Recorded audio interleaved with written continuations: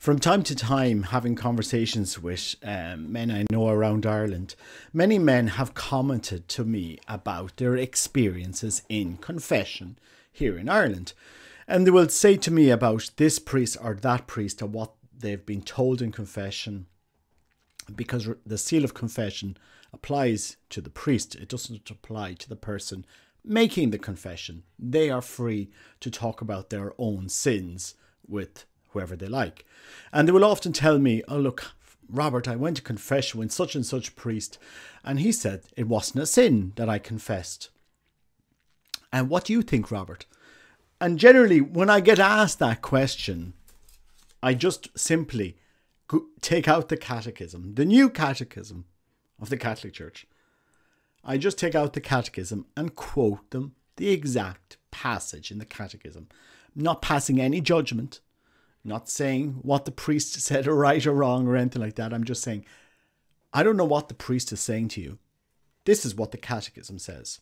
Because many men, especially in Ireland, are getting catechized on YouTube by many different Catholic bloggers and so forth. People might not like it. They criticize us. We might seem to, I don't know.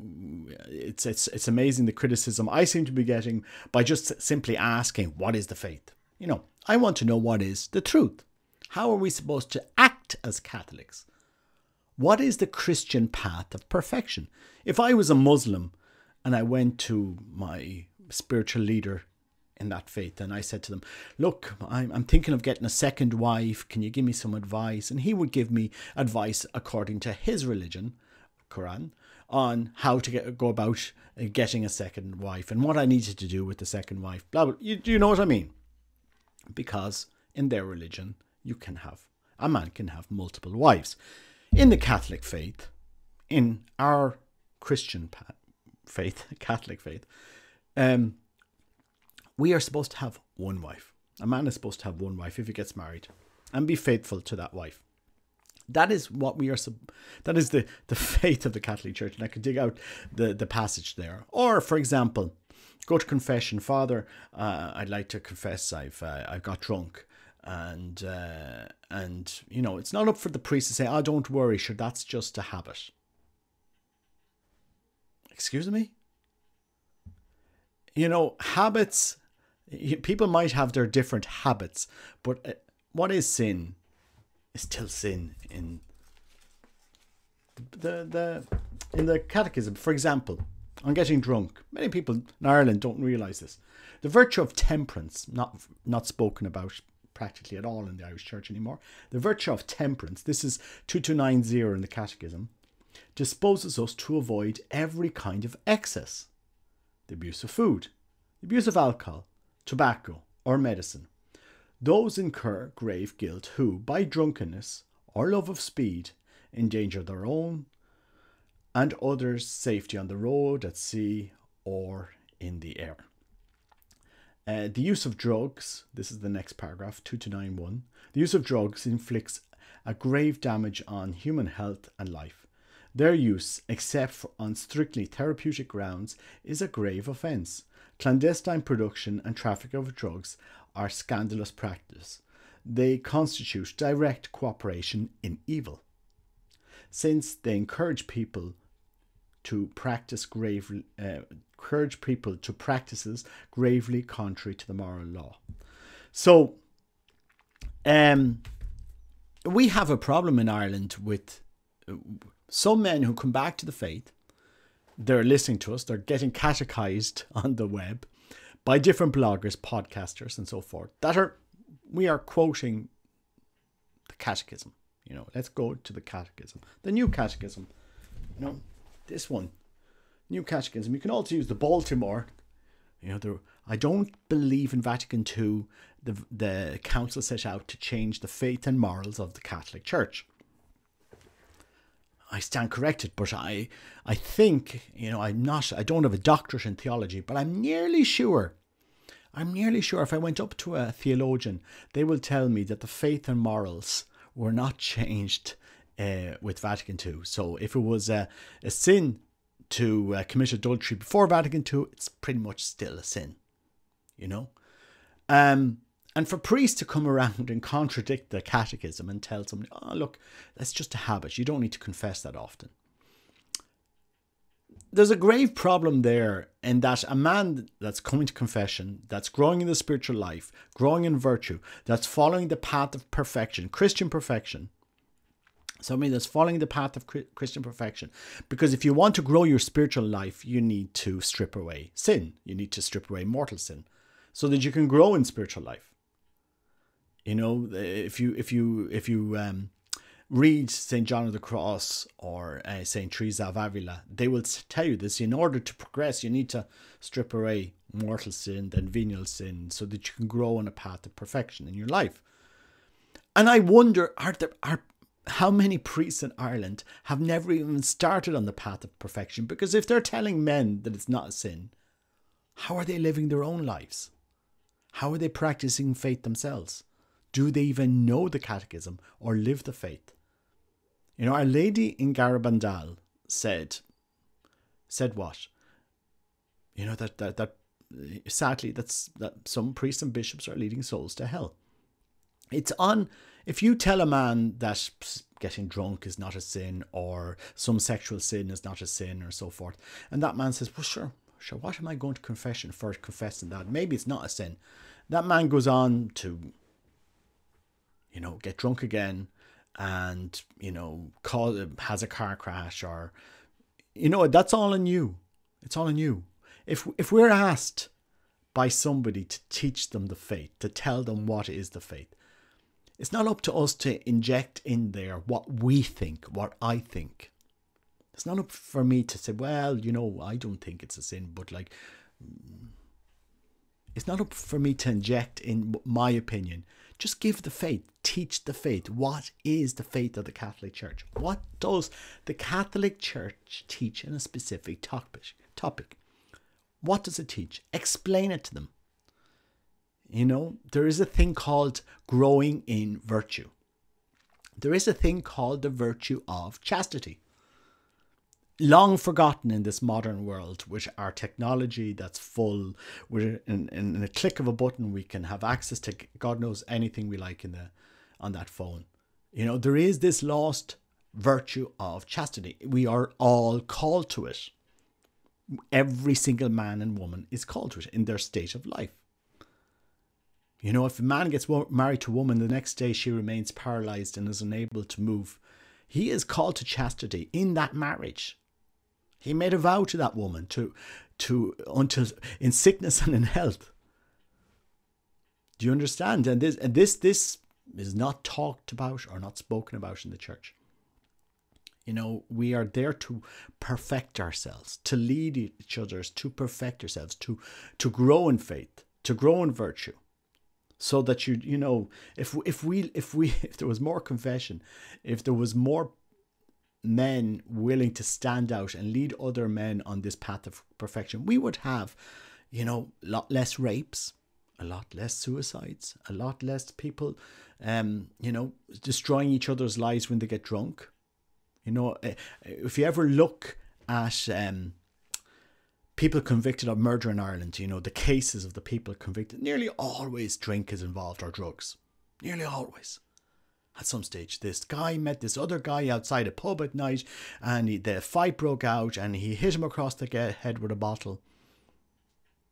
Do you know? You just dig out the trials, and it's mainly men, you know, and it's always drink involved. If you could have dialed that back a little bit,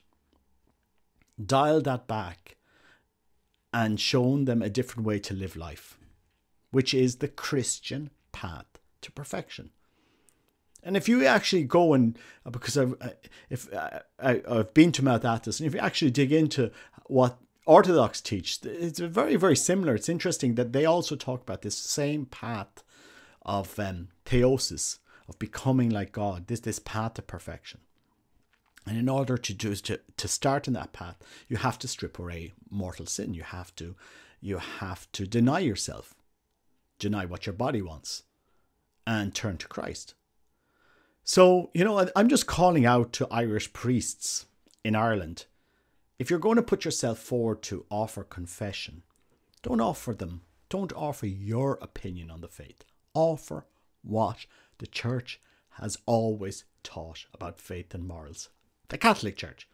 If people are not happy with it, they can always go to a Protestant church, and there's lots of supermarket out there for people who want to affirmation on how they want to live their life. There, I'm sure they can find it. If you want a second and third wife, you know where to go now. But there is such a thing as faith and morals in the Catholic Church. There is.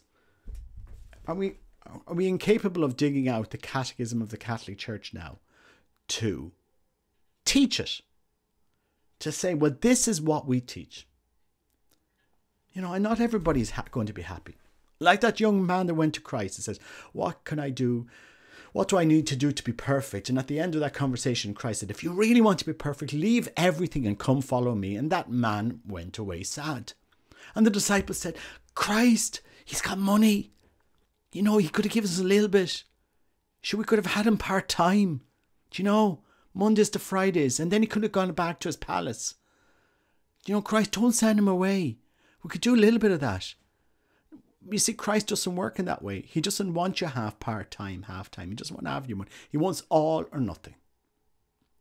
And there is such a thing, after 2,000 years, the Christian way of perfection, the Catholic faith, on faith and morals, how we're supposed to act, live as Catholics. How we're supposed to make decisions in our lives. And I wish this had been taught to me years ago, but sadly, it comes as,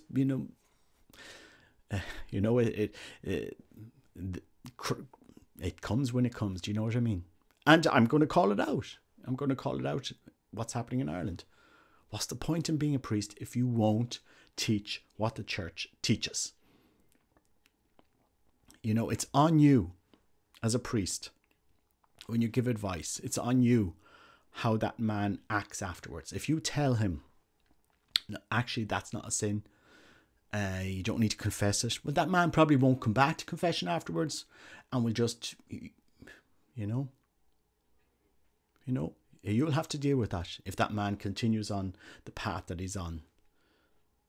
So until such a time as the church changes its teaching on faith and morals, when, sin that we call today is not a sin in the future, until that happens, who knows? Until that happens, stick with what the catechism teaches. Lead men, teach men the faith, and women. How are they supposed to act? Maybe it will be difficult for them to change their lives. It's always difficult to come out of addictions and change habits. It's the Christian path to perfection isn't easy. It wasn't easy for that young man to leave everything and follow Christ. And he went away sad. But teach the faith in season and out of season. If you're a priest, what is the point otherwise? And live the faith. If you claim to be a spiritual leader, a priest, live the faith. Strive to live the faith. Draw near to Christ, draw near to his Sacred Heart. Now, my spiritual director has asked me to avoid criticizing anybody in person. So I'm not going down that path. I'm just asking, live the faith. Live the faith. Draw near to Christ. And if things haven't gone their way up to now in your life, the past is the past, you can't change it. But today onwards, you can. You can draw near to Christ today. You can perfect yourself. You can renew yourself. Priests are men as well. Christ is there for you. And you have that amazing time, that amazing possibility of helping others. After the adoration in Derry, Michael Kelly, the editor of the Irish Catholic, he published a centre page article in the Irish Catholic about the 5,000 suicides since the signing of Good Friday Agreement. 5,000 suicides is the tip of the iceberg. You have 20 to 30,000 people below that iceberg in depression, in despair. Reach out to them. Be the spiritual leader that helps them, turns their lives around. So when they come looking for help, I'm a blogger. This is done in my part-time. I have a 9-to-5 job. And a family, and I'm blogging and people are reaching out to me, asking me for help, asking me to give them encouragement, asking me, well, what does the church teach on X, Y, and Z? And I have to say, well, the church teaches X, Y, and Z that is written here in this book. Or you can dig out the Baltimore Catechism or the Council of Trent Catechism. This is what the church has taught on X, Y, and Z subject, and this is what certain saints have said on this topic, and give them, I find it interesting that, on this channel now, it's what, reaching nearly 3 million views and hundreds of thousands of hours watched. People are hungry for the faith. They're looking for the faith. They're looking for answers. And I do this part-time because I love our Lord, and our Lord has asked me to renew the Eucharist. I want to lead people to him, and priests should lead people to Christ. What did Christ teach? What does the church always taught in faith and morals? What have the saints taught? Lead people to the truth, to Christ. Lead them to him. We are all sinners, but we don't need to remain in our sin. There is such a thing as the path to Christian perfection. So this isn't a criticism of priests. I don't like, because they have difficult lives. But you're there to help, because nobody arrives to despair from one day to the next. It's a general process. It's a slow process. Open the doors to prayer. Prayer is the greatest proof of God's existence. Open the doors to prayer. Make sure you have an adoration chapel in every single parish in Ireland. And make sure you need an adoration chapel in every single parish in Ireland. And if, without that, we're lost. Without that intimate contact with the Sacred Heart of Christ in the Eucharist, we're lost as Catholics. There's 1,200 parishes in Ireland and about 2,000 chapels. There should be at least 1,200 perpetual adoration chapels, if possible. Well, adoration chapels anyway, during the day. So many people love spending time with our Lord. Make sure you have an adoration chapel, a small room in every parish where people can go for adoration. Maybe put out a card when you're available for confession. Maybe go and pray in that adoration chapel every evening and say, look, I'm praying my breviary here every evening. And if you're free when I'm praying my breviary and you need confession, just come. I always thought it was amazing in Poland. You'd often see priests in parish churches praying their breviary. They weren't wasting their time in a confessional. They were there praying. And the odd time, people would see them and go up for confession. Often saw it. We don't have to let the faith die. Time in sitting in a confession is not wasted if you have your breviary.